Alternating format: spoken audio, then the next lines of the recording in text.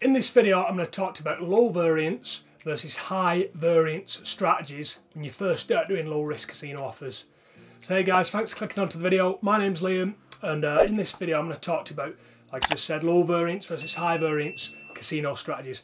Now, when you first start doing low risk casino, you're probably going to find yourself asking this question: do I go for the low variance strategy, which is highly efficient but it takes quite a long time to do, or do I go for the high variance strategy, increase my spin size on these slot machines and on blackjack games and roulette spins and things like that?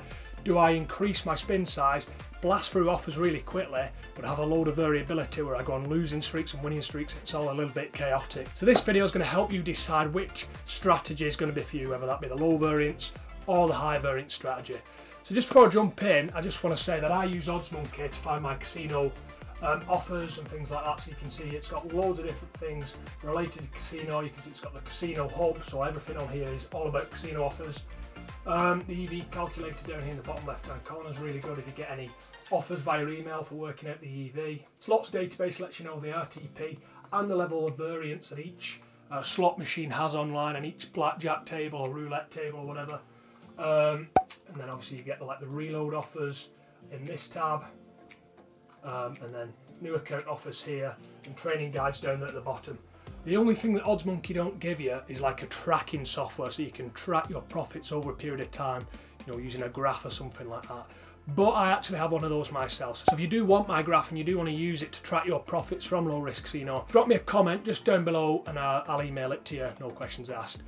So without further ado then, what I'm going to do is I'm going to jump on my computer screen. I'm going to walk you through whether or not you should start using the low variance strategy or you should go all in using the high variance strategy. So let's jump over the computer screen and let's look into it a little bit further. Okay, so casino offers, low variance versus high variance. It's a really good question this, and it gets asked by a lot of people when they first start doing casino offers.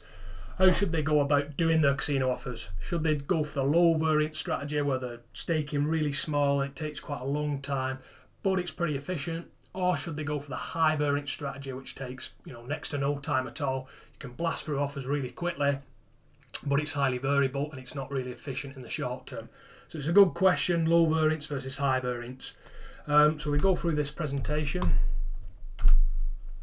Strategy 1 was the strategy that I was using when I was doing these casino offers, and that strategy is max lines, min stakes, and it's the low variance strategy.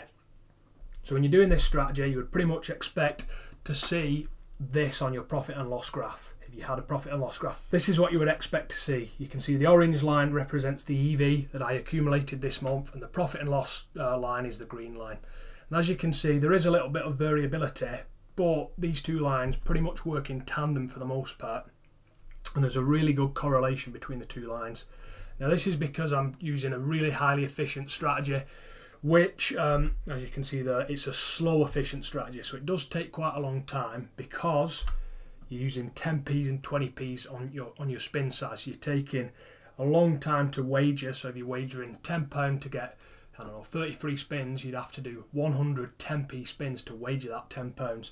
So it does take a long time wagering at small spin sizes, but you can see as a result of that, it's a highly efficient strategy, and you're pretty much going to follow the EV line very, very closely in terms of your profit and loss. So strategy 1 is highly efficient, but it is a little bit slower, and you generally would do strategy 1 using like 10p's and 20p's, so a really small spin size on whatever slot machine you were using. Whereas strategy 2 is just the opposite of that. Again, you're using max lines, so you're using as many lines as you possibly can on the slot machine to give you as many different chances as you possibly could at winning on the slot.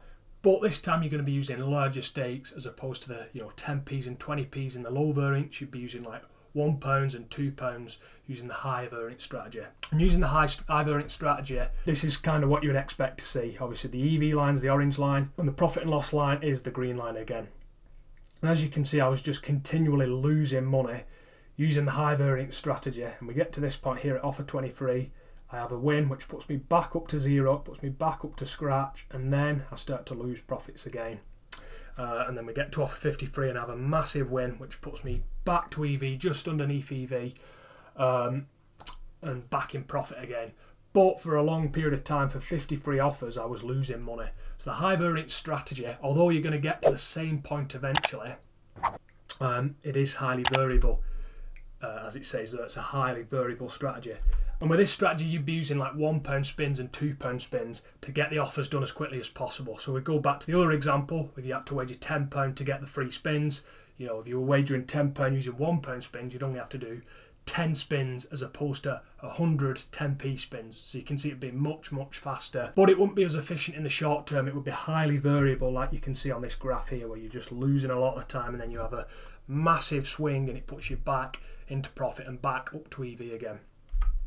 So the EV is exactly the same with either strategy that you do. A lot of people find this confusing when they hear about these two strategies, but it doesn't matter essentially what strategy that you use, because the EV is literally exactly the same and both strategies will give you the same result over time.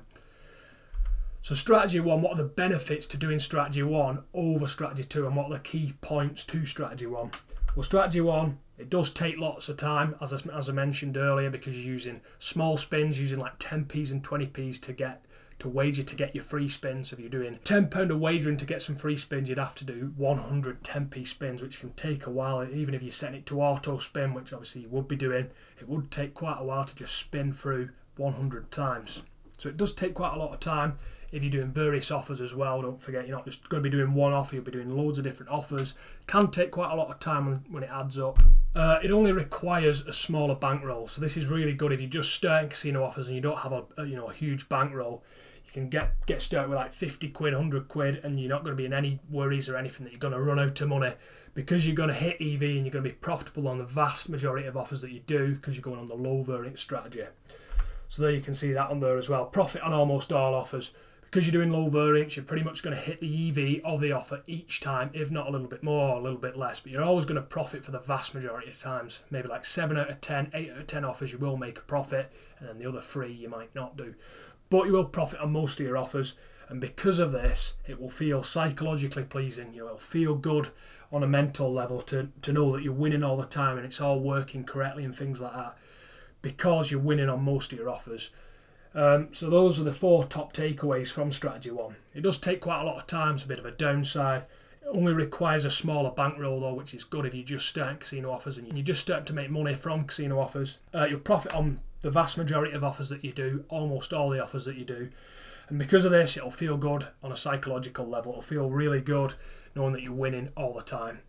Whereas strategy 2, we're going to strategy 2, it takes less time, it takes much less time. You know, you can be blasting through offers in like 5-10 minutes as opposed to 20-30 minutes if you're doing the low variance strategy.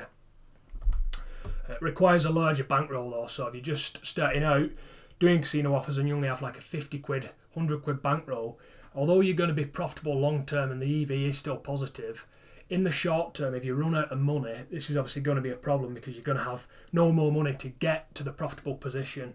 You're going to be stuck, with no money in a temporary negative position, and you're going to need more money to get out of it and get the EV back, get the profit and loss back in your favour and back up to EV. And you will take a loss on most offers, as I showed you in that graph earlier.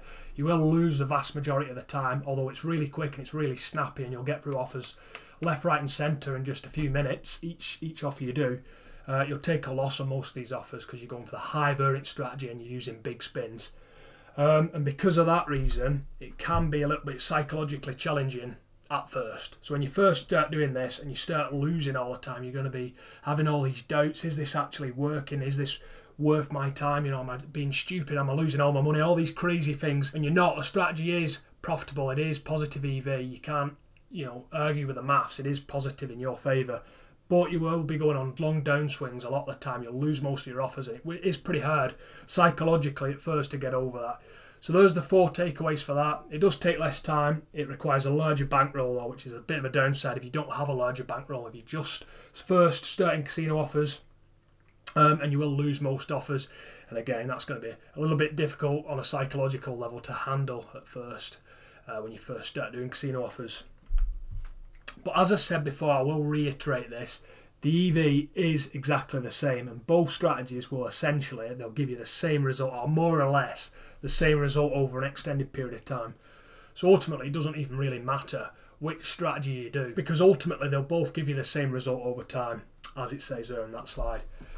So which strategy should you go for then? Well, for me, what I would do, I would ask myself these 3 questions when deciding what strategy you want to use for low risk casino.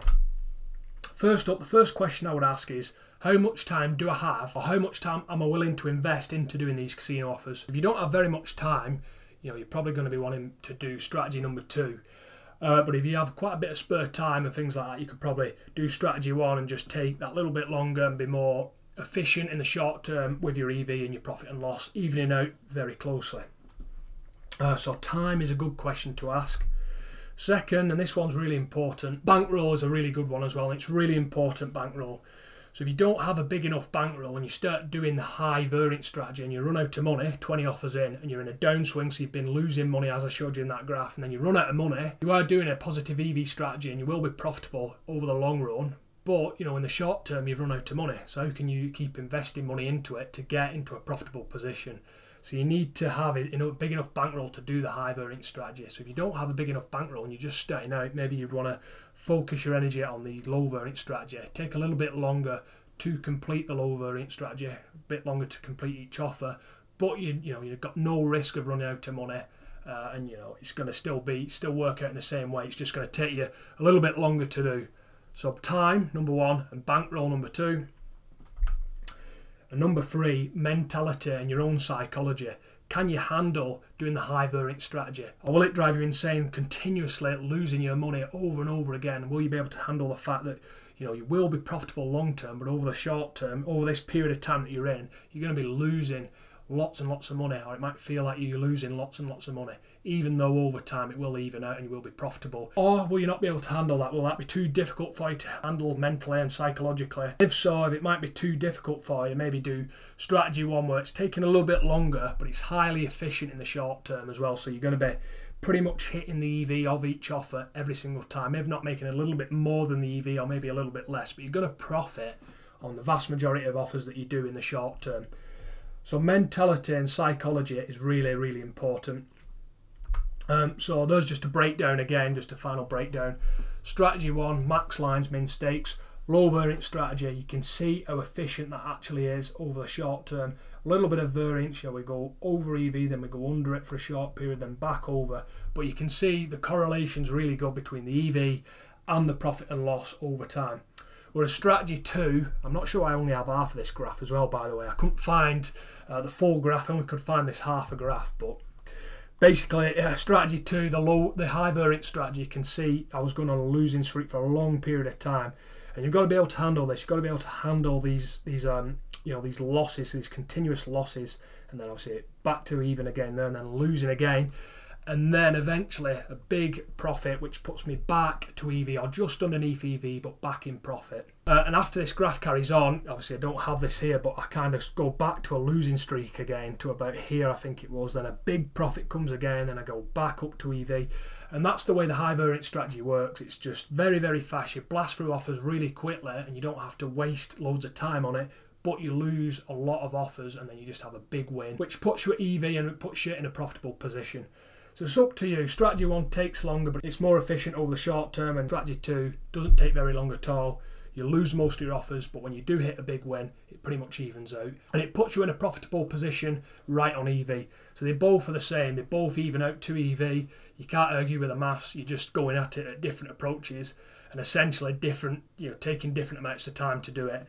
So strategy 1, max lines, min stakes, or strategy 2, max lines, larger stakes. So I hope that helped you out in making your decision in how you want to approach doing casino offers.